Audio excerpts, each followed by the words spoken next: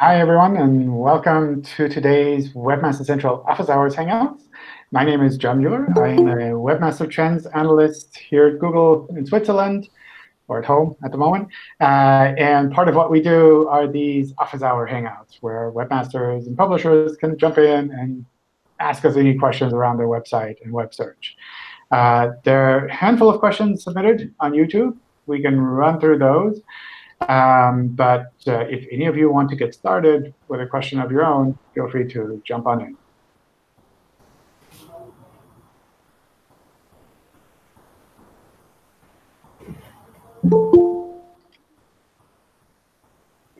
Or if not, that's fine, too. Let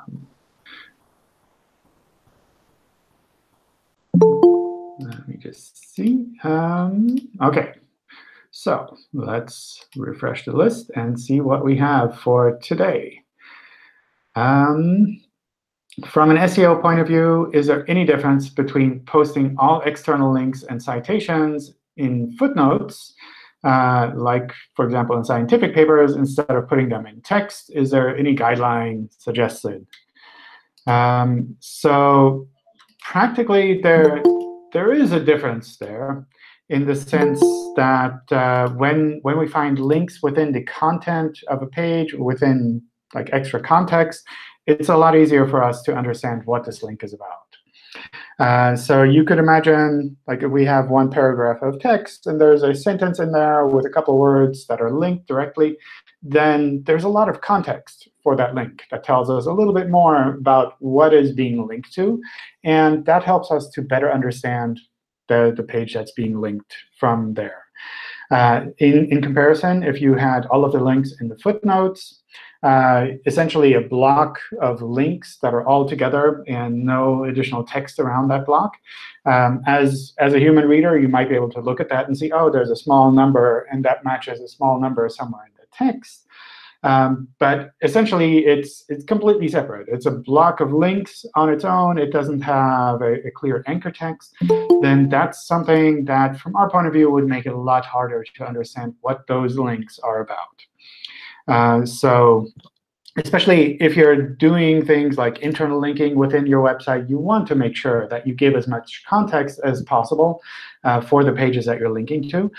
So from that point of view, I would strongly recommend just putting those links normally within the context, in the place where users would find them as well, and where users would be able to use them directly. So instead of users having to kind of scroll to the bottom and try to search for a link and click on it, they can access it directly. Some sites, like I guess Wikipedia is probably one of the more prominent ones, tend to do it with footnotes. And that's just the way that they do it. From my point of view, if you're making a normal website, then I would try to stick to kind of the trusted model of having links with clear anchor text on a page, and those links being placed normally within the page itself. Does the Meta Robots max snippet also apply to the featured snippet? Does the data no snippet attribute not count towards the ranking of the page? Well, what's up with those kind of meta tags? So the max snippet meta tag, robots meta tag, essentially tells us how long in characters a normal text snippet can be. And that applies regardless of where it's shown. So that's something, if that result is shown in the top in a featured snippet, or somewhere in between as a featured snippet, or as a normal kind of blue link result, then the max snippet length is essentially the number of characters that we would show for that normal result. There's one exception offhand that I can think of. I'm sure there's something else I'm missing. But if you're using structured data to trigger a specific rich result type, then that would not apply. For example, if you have structured data to create a recipe, and that recipe is shown as a recipe result in the search results, then it doesn't really make sense to count the characters there, because these are different elements that all kind of build up this search result together. it's not one block of text that you can clearly kind of limit by number of characters. So if you have structured data and your page is being shown with that appropriate rich result type, then the max snippet length would not apply there. But for the normal search results, it would definitely apply. One thing also there to keep in mind is that with some types of search results, we need to have a snippet that we can show. For example, if you have a featured snippet and you set the max snippet length, I don't know, to 1 character or something else, then it's probably likely that we wouldn't show that as a featured snippet, because with 1 character, there's not a lot of information that we can give. So from that point of view, if there's a specific search result type that you're aiming for, and you want to use these new meta tags, then make sure that you're not kind of blocking that search result type from appearing. Similar with image results, if you say, I don't want to have any image preview shown, then we won't be able to show any image previews. And any search result that depends on an image preview to function, that wouldn't be usable from that point of view. With regards to the data no snippet attribute, I think that's a pretty cool attribute that lets you specify within a page which parts of the content you don't want to have shown in a snippet. And that also applies to all places where we would show the normal text snippet. It wouldn't apply to structured data.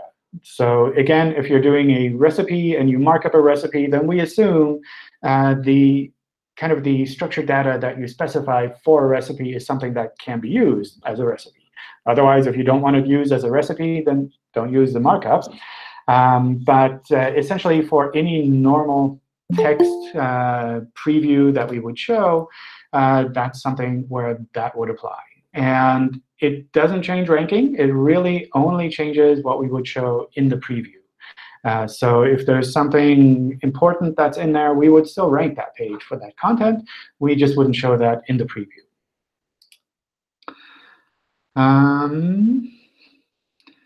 Let's see.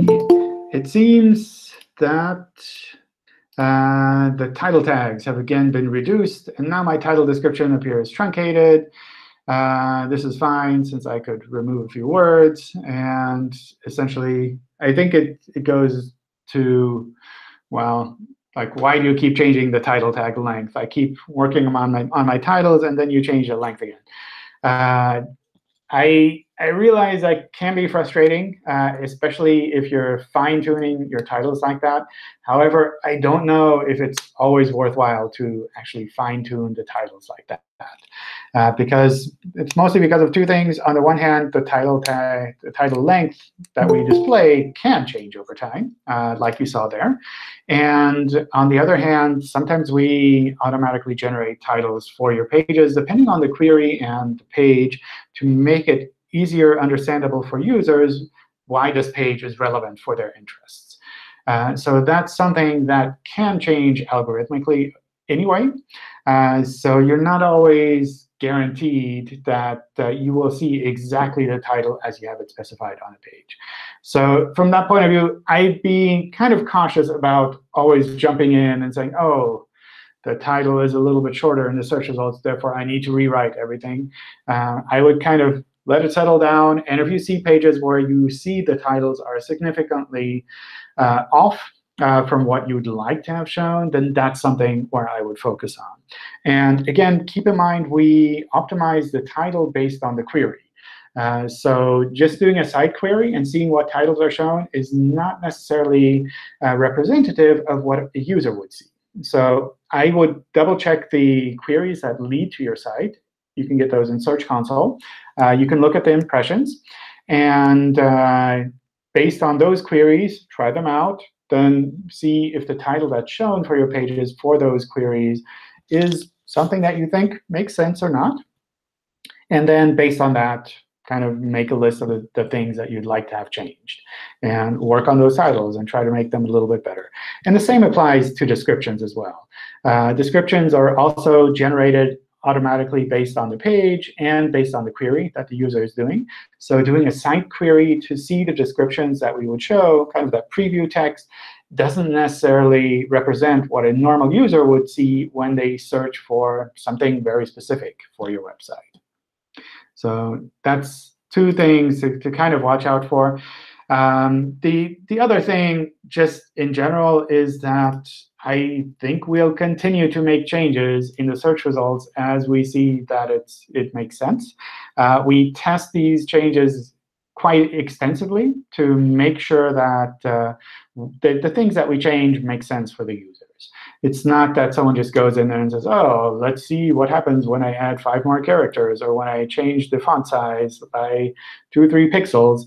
It's something that is really tested intensively. It's something where we test it on together with the quality raters, kind of on a manual level to see if it still works out.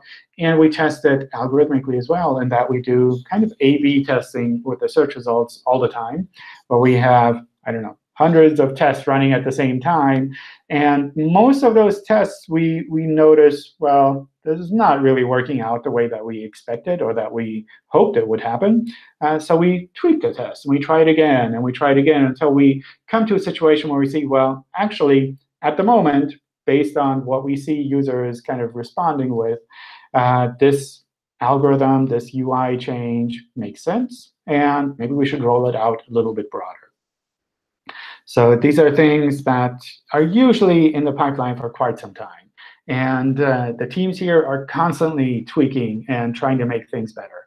I think that's something that every website should do. If you're active online, the internet is constantly evolving. The user needs are constantly changing. The devices they're using kind of change over time as well. So you really need to constantly kind of be on top of things and A/B test and figure out where you can improve things, sometimes incrementally. Sometimes you can improve things quite extensively as well.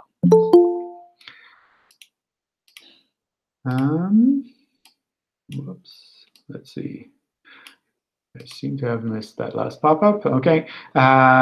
We bought a domain from our competitor and redirected to ours. Is there any way to find the old disavow file or to disavow new backlinks to this domain? Even though it's in Search Console, it's not showing up in the disavow tool. So there are kind of two things here. On the one hand, I believe the disavow file will be visible when you have it verified normally. However, to verify it so that you can use it in the old tools from Search Console, you need to make sure that you verify it as kind of an old-style property. So with either the meta tag or the HTML file or one of the other methods there. Based on that, you should be able to download the disavow file once you have that verified. I don't know if you would see a lot of value out of redirecting a domain from someone else's website to your website. But if you bought that domain, and especially if you're in a situation where you're saying, well, there's a lot of direct traffic to this old domain, and it's something where I think my site would be a good match, then that might be a chance to kind of look into that. But again, you'll find a disavow file in the disavow tool. And for that, you need to create an old-style property. And you need to create the old-style property that was used to upload the disavow file. So things like HTTPS or HTTP, www, or non-www, those are things that you need to keep in mind. You can just add all four versions and see where the file is. That might be an easier approach than trying to figure it out. Last month, I launched a new website and have been releasing content weekly on the blog, over 1,000 words weekly, which is getting good views due to social sharing. After 1 month, I'm not ranking in the top 100 for any of my keywords. And they tried Search Console, and they used the feedback link on the bottom of the search results pages to let Google know about this. But is there anything that can be done there? So I think, in general, you you can't always expect to show up in the search results, especially with a new website, just because you're creating content that's out there. So that's something where it can take a bit of time for things to settle down, for our systems to understand, but actually this is a pretty good website. And it can take a really long time, especially if it's on a topic where there's a lot of competition. So just because you have a new website and you're regularly creating content for it doesn't necessarily guarantee that you will be shown for all search results that you're creating content for. The other thing to keep in mind is, since you mentioned the over 1,000 words, we don't have any limit or any kind of guideline with regards to how many words per page or how many words per month you should be generating. Essentially, we try to make sure that we show relevant search results to our users. And sometimes those pages that we link to have a lot of text. Sometimes those pages don't have a lot of text. There's no magic number from our side where we would say, this is the number of words that you need to target, and then we will show you in the search results. So that's another thing to keep in mind there. I would definitely check out the SEO Starter Guide. We have that linked in the Help Center. That has a lot of good information there.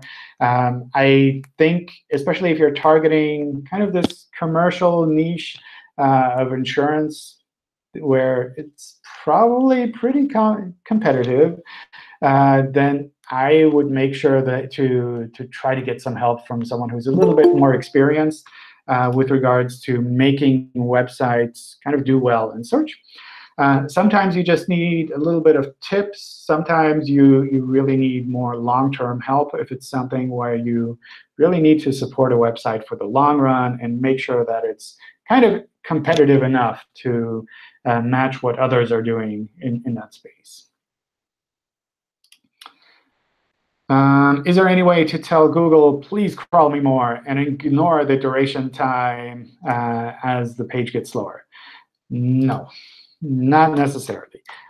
So what we have in Search Console is the crawl rate setting, which you can use to give us a little bit of information. But it's not something that would override our general systems where we would say, try to protect your server from being overrun. So that's something where if our systems feel that your server is not able to cope with our crawling, then we will slow down, because we really don't want to cause any problems on our website. We really want to make sure that we can crawl your pages, we can index them kind of reasonably, and that the majority of your traffic is actually for your users. It's not that you're making a website and creating the content, providing it just for Google. You're kind of creating it because you have users out there who you hope would be attracted to your content. So we want to make sure that your website stays available for them, rather than kind of running it to the ground to crawl every last bit. Let's see. Hi, John. Can I ask you about the last question, please? Sure. Yeah. Thank you for the answer. I definitely know about the crawl rate settings in Google Search Console, and I talked at Wednesday with Martin Split about this, but we didn't find it any good solution. But the thing is that the page is very large, and you can click read more in my comment. There is a lot of information. It is not only about crawl rate settings in Google Search Console. OK. So, yeah. OK. Go ahead. Sorry. No. Do you want to tell something, or? Oh no. Yeah. Okay. Thank you. The thing is that the website is on Angular 1, and we use Chrome headless for dynamic rendering, and we have about 500 million pages, URLs, and we only cache about 6 million, and the others are rendered on the fly, like on the Chrome headless, and it takes about 1.5 seconds per URL. So it is very slow. And the thing is that when you crawl the set of 6 million URLs which are cached and which are most important for us, it's okay because of they're pretty quick. But in case Google is I don't know how to express it, when you have enough of these URLs and try to find another ones, try to crawl another ones which are not in the cache. It takes about 1.5 seconds per URL, and it means that the mean of duration time or render time or crawl time is something like it goes really higher. So I know that in this case it looks like Google bot says to himself something like, yeah, maybe I'm the bad guy who is slowing the web server, so maybe I have to slow. But I don't want him to. I want him to crawl as much as possible because we have a lot of servers. But our problem is that the mean time for rendering it's about 1.5 seconds per the URL, which we can't get better with these technology like Angular 1 and the Chrome headless. We know that we have to change the technology to, I don't know, React or something like this, maybe PHP or something, it doesn't matter. But the thing is that in this technology setup, I want to tell Google, crawl me as fast as you can. No, I don't think that would be possible. No. So let's see. I think so in general, that's something where we would probably slow down. I would also not use the crawl rate setting in a case like that. So especially for really large sites, if you use the crawl rate setting, the setting maximum value is probably too small. Yeah, it is. For what you need. So instead of setting it to the maximum value, I would disable that setting. It is. So that we can crawl as much as possible. I think you linked to the domain in the rest of the question. I didn't see that. It looked like the question was complete there. And looking at that, it is the case that we're kind of limited from crawling because we're kind of worried for probably speed reasons at the moment with regards to what we can crawl. I don't know when you switched over to the new setup. It looks like mid-September we were crawling a little bit better, but it fluctuates a little bit. So it's really hard to say much there. But it's really something where we see the content, we recognize that sometimes it gets slow, so we limit the crawling that we do there to make sure that we're not causing any more trouble with regards to that. So one thing you could potentially think about is moving the kind of pre-rendered content to a different host. So that we can separate these two configurations. I don't know if that would make sense in your case, or if content would move between the kind of pre-rendered state and the on-the-fly rendering state. That might be something that would work. I don't know if that makes it any easier on your side compared to increasing the number of pre-rendered pieces of content. What I would also kind of double check is the crawling that we do versus the pre-rendered content that you provide, if that kind of is in line. Not that we're spending all the time crawling pages that, from your point of view, you think are irrelevant. That might be something to kind of look at. And you could see that in your server logs, where you pull out the URLs that we crawl and compare that to your list of URLs that you would have pre-rendered. But yeah, I don't see any other big approach there, because if we see that things are slow, then we try to adapt and say, well, usually the speed thing is not something that we would kind of like say, well, your server appears to be really slow, but it's something where we'd say we want to limit the number of simultaneous connections that we have to your server. And if it takes, I don't know, 2 seconds to load a page from your server, and we want to limit the number of connections that we have simultaneously to, I don't know, 10 or some other number, then obviously there's only a maximum number of pages that we can crawl per second. So that's kind of where that speed aspect flows in there. So if you need to serve these pages slow, then I don't know if that's really kind of the easiest approach there. Maybe another thing that you could do, depending on the pages and how you have them set up, is to have some part of it kind of server-side rendered and another part just dynamically included, so that the server-side rendering doesn't need to do all of the work and can be done a little bit faster. I don't know how your pages are built up or how your infrastructure is set up. That might be an approach as well. OK, thank you for help. Thank Sure. you very much. I will take a look deeper. Thank you. Yeah. Let's see what else we have. Anything's been added. It looks like most people added their questions to the Friday Hangout, which is the top one in the YouTube list, which is not really the one for now, but that's fine. We can look at that on Friday.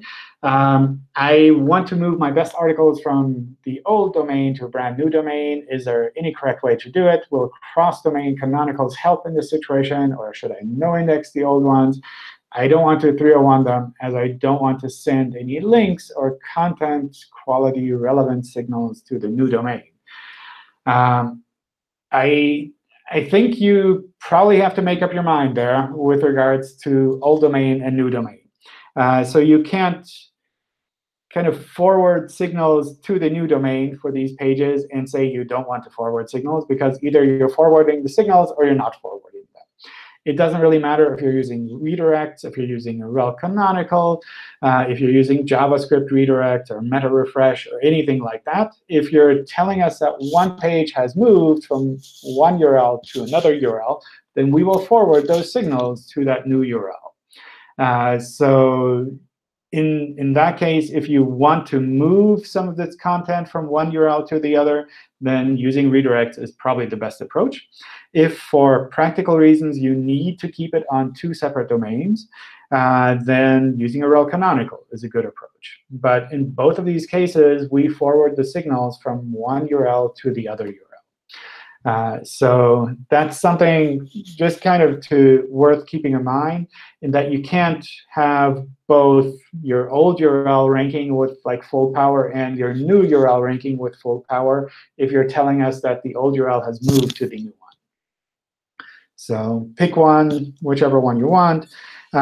Personally, I usually recommend trying to keep things on as few domains as possible. On the one hand, for practical reasons, because you need to maintain all of this somehow. On the other hand, it makes it much easier for a good domain to be really strong if you have all of the content that you care about on one domain. But ultimately, that's up to you. Sometimes there are also kind of marketing things involved here as well, where maybe you're using a URL in offline advertisements. Then that's something where you might want to have that old content available on that URL, as well as having a rel canonical set up to the one that you prefer to have indexed. Let's see. Hi. Hi. So I have a question about translated content. For me, it makes sense that if you translate, not automatically, but if a translator translates content, it should be unique. But I see so many questions, and people are kind of confused that they think that it can also be treated as spawn content. So yeah, I wanted to run it by you. Is it unique content if you translate it like a real person translates it? Yes, absolutely. I think the easiest way to look at it is these are completely different words. So if you translate the content from one language to another, it's completely new piece of content. It's not something where we would say this is a variation of the previous one. It's essentially completely new piece of content. You can link the two with hreflang if you wanted to do that, but you don't need to. Sometimes people just have a translated version of the content and have that completely separate. But it's definitely not seen as duplicate content. I think the one case where it kind of gets into the duplicate content discussion is when you have content that you're translating from American to British, for example. Oh. And you're just like, tweaking individual letters to match what the other side is saying. Then that's something where we might say, well, this chunk of text is essentially the same as that chunk of text. But if these are different languages, it's completely different content. Yeah, OK, thank you. And one more question about structured data. If you have, for example, one kind of structured data which is invalid or has errors or spammy in some kind, so for example, you have product structured data and structured data for organization and for posts, but only one of these structured data sets is invalid. Does this mean that Google will just disregard all of them, or only this type which is invalid or spammy? So it depends on how we would recognize that and ignore it. If it's something that the web spam team manually recognizes, then that's something where we've shifted to a more granular model where we can try to isolate that specific type of structured data. So if like your organization markup is bad, but your product markup is good, then you could get a manual action for just that organization markup. And then just the organization markup would not be shown in search.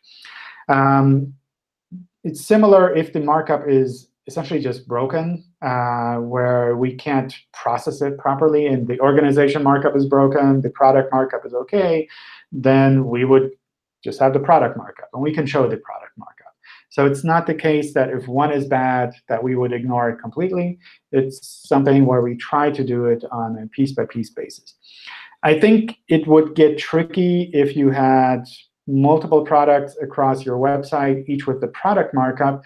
And some of those product pages have spammy product markup, and some of them don't.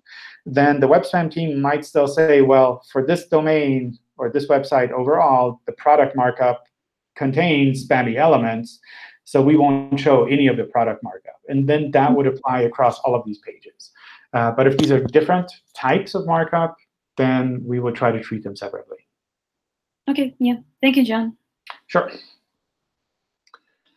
All right. Oh, man. I imagine all of the questions are lined up for Friday, so it'll be really busy then. But like more time for you all to ask questions live in that case. If there's anything. Oh, my gosh. We run out of questions. Let's see. Yeah, I don't know. OK, one question from me then. Okay, go for it. There are domains which have not .com at the end, but .io. And it's initially geographical like identification.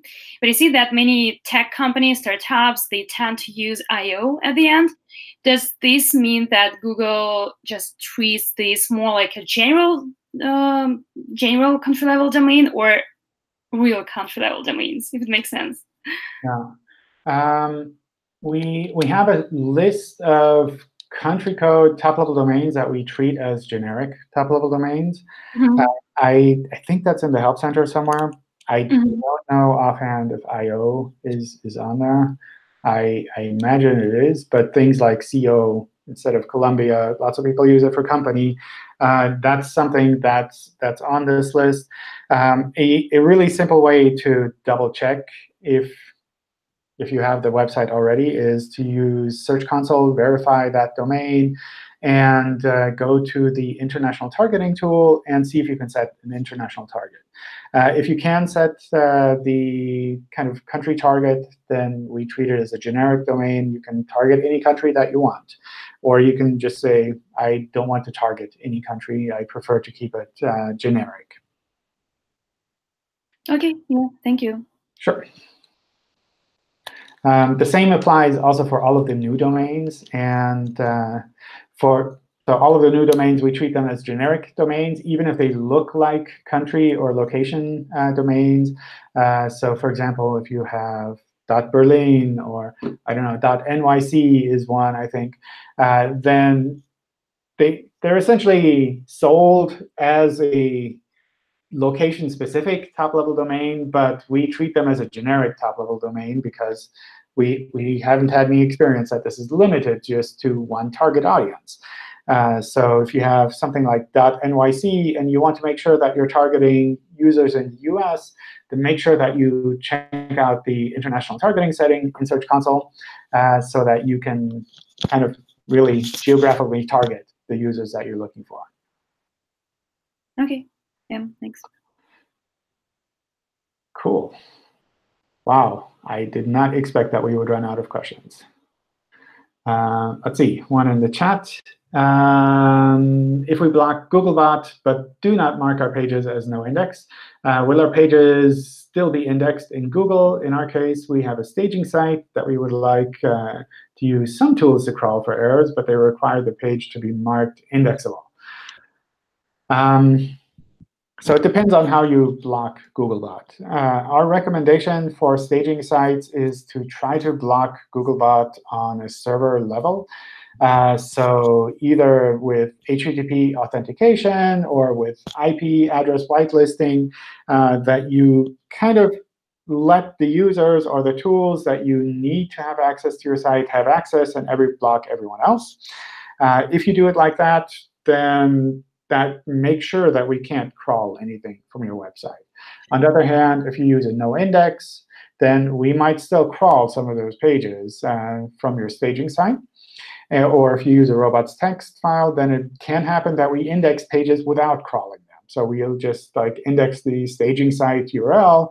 And if you do a site query for the staging site, maybe we'll have some URLs from your staging site that we know about but haven't been able to crawl.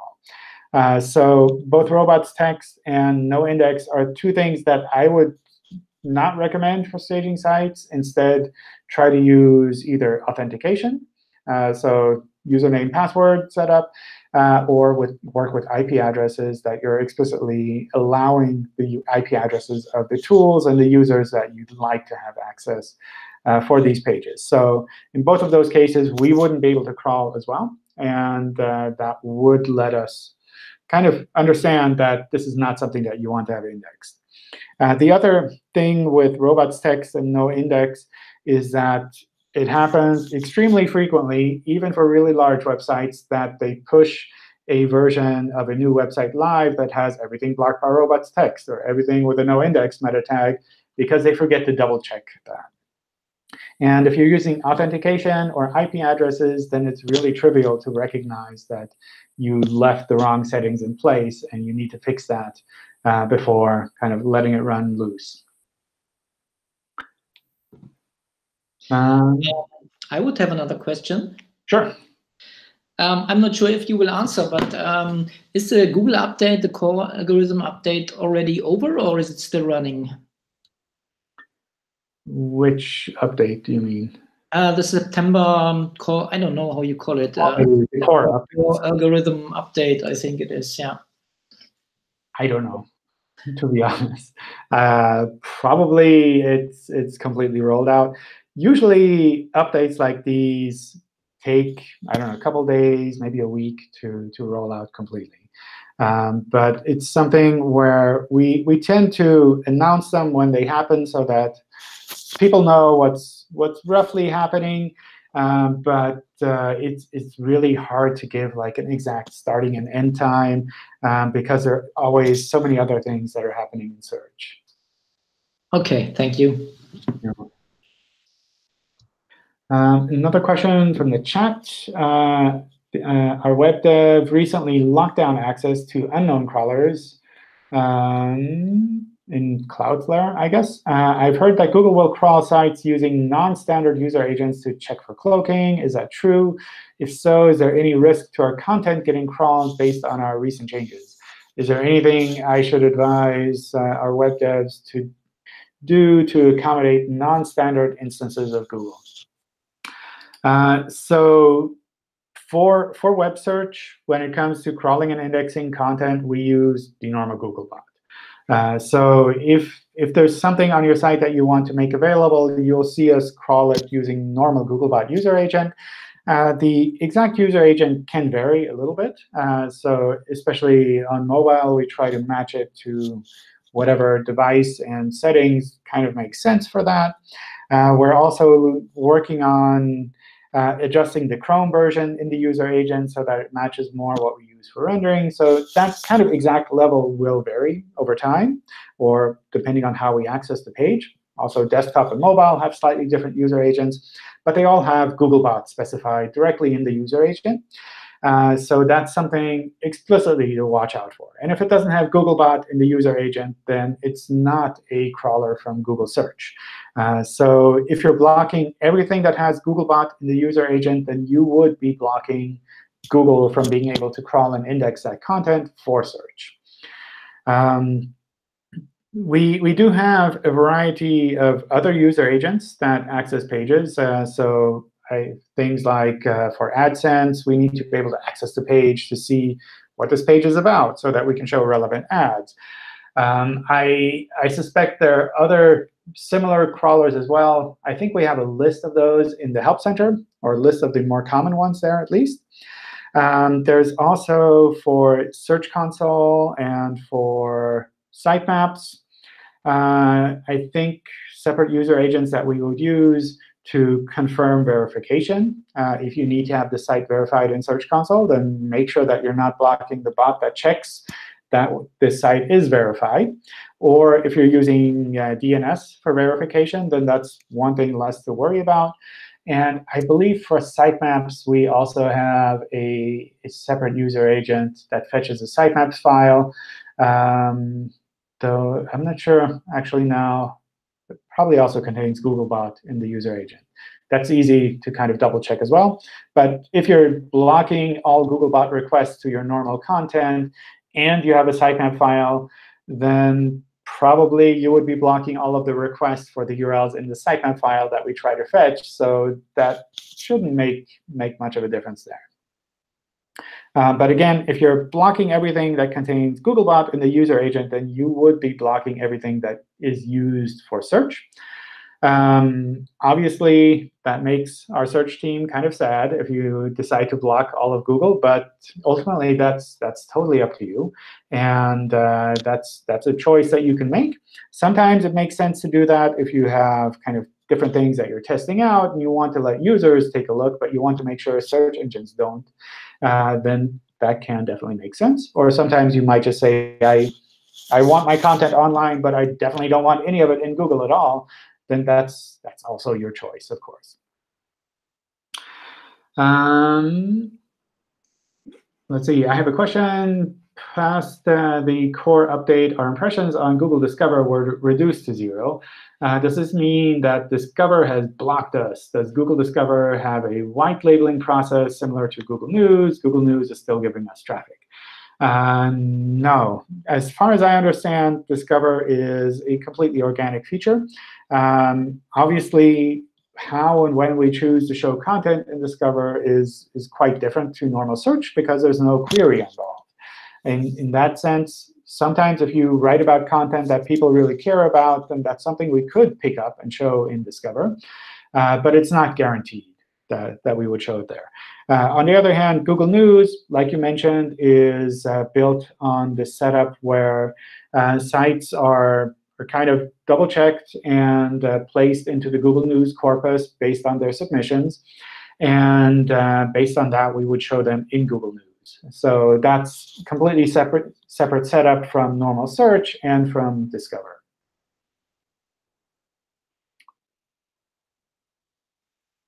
OK. Yeah, more questions from any of you. Feel free to jump in. or let me refresh to see what else is on the comment. I think that's just the one that we just had about locking down access to crawlers. Was that about what you were looking for, Andrew? Yeah, we're not blocking Google, but we're blocking a bunch of other automated scrapers from accessing the site. Yeah. OK, so the other way around. Yeah. Yes, yeah. OK. Yeah, I think if you're not blocking Google, one thing I would do is double check the user agent and then do that reverse IP lookup, which we have specified in the Help Center, so that you make sure that you're kind of allowing the real Googlebot, not other tools and scrapers that use a fake Googlebot, because there are lots of them out there that say, well, I'm Googlebot. You should give me all your content.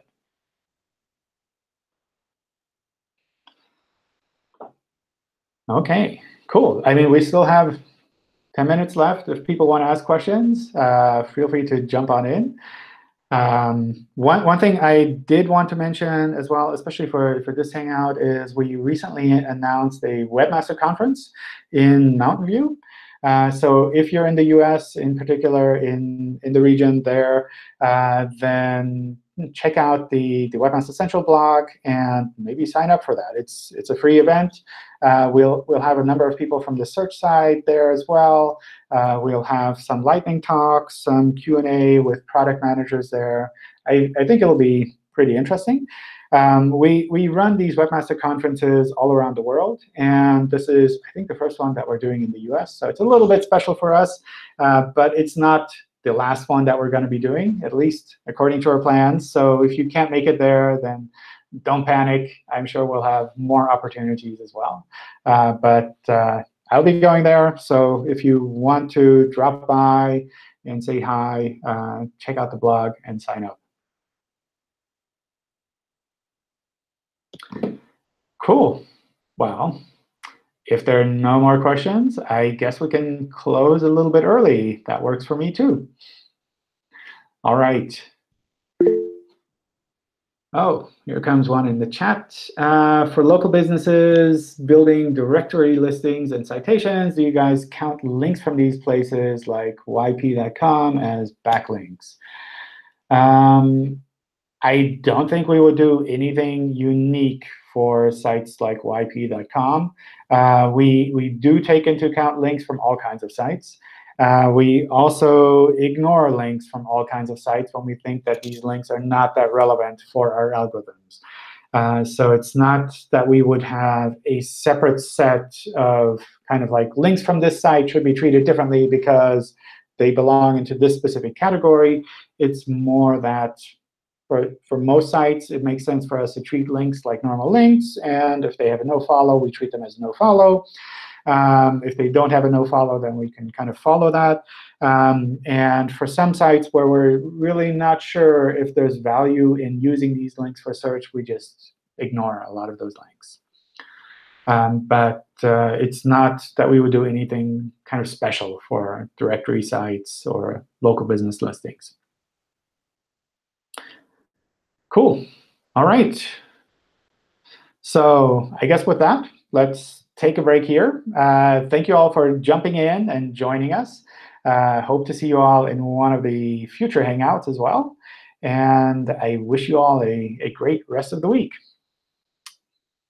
Bye, everyone. Bye.